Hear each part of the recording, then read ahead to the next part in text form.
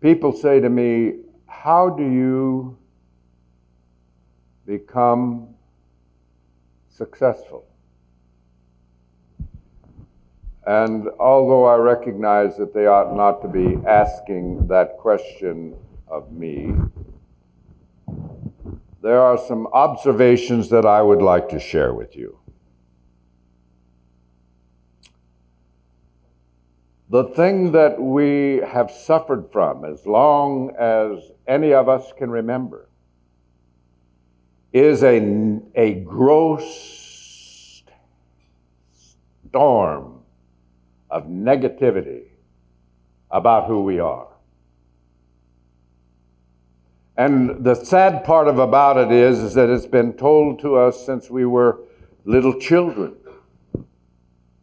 From the time that we could think or understand, people were telling us that we aren't as beautiful as Mary Jones, we aren't as tough as Billy Smith, we don't measure up, we are graded when we go to school, and if we don't have good grades, we are not worthy.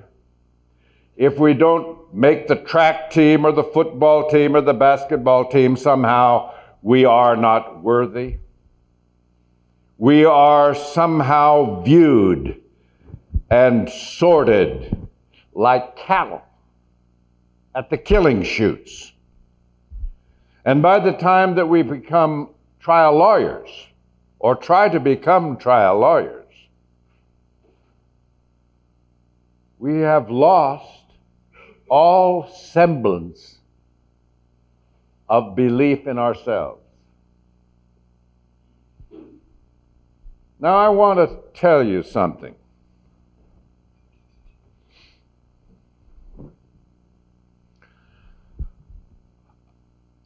I have spent my life, almost 60 years, trying lawsuits. And I will guarantee you something right now.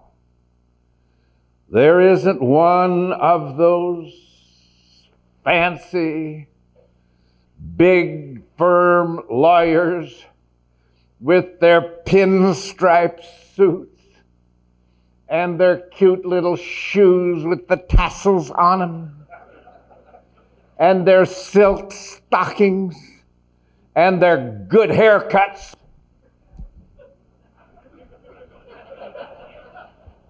Who can beat me? None. None of them. But I will tell you something for sure, and I want you to believe this.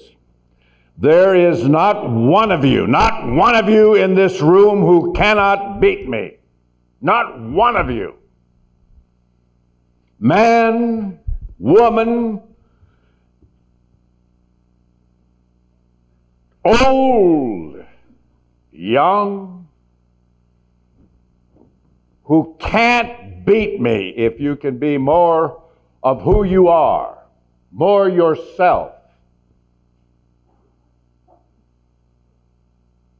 than I.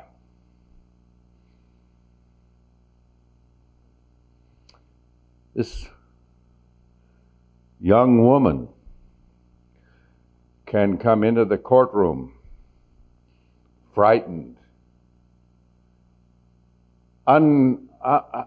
inexperienced. She can walk up to the podium shaking and not know what words she's going to say, and she can look at that fiendish thing up there called a judge. That's looking down at her, and these monsters over there at the table who are the defense counsel. And she is unable to speak, and she drops her papers on the floor. And she looks out at the jury, and she begins to struggle with her first words, and she says the truth about her, about herself. And she becomes aware of who she is. And she understands that it's all right to be afraid. Somebody told her that it is all right to be afraid because it's human. And if you aren't afraid, you don't care. And if you don't care, how can you ask a jury to care? And that young woman can beat me. Now, every one of you are unique. And when you walk out of this room,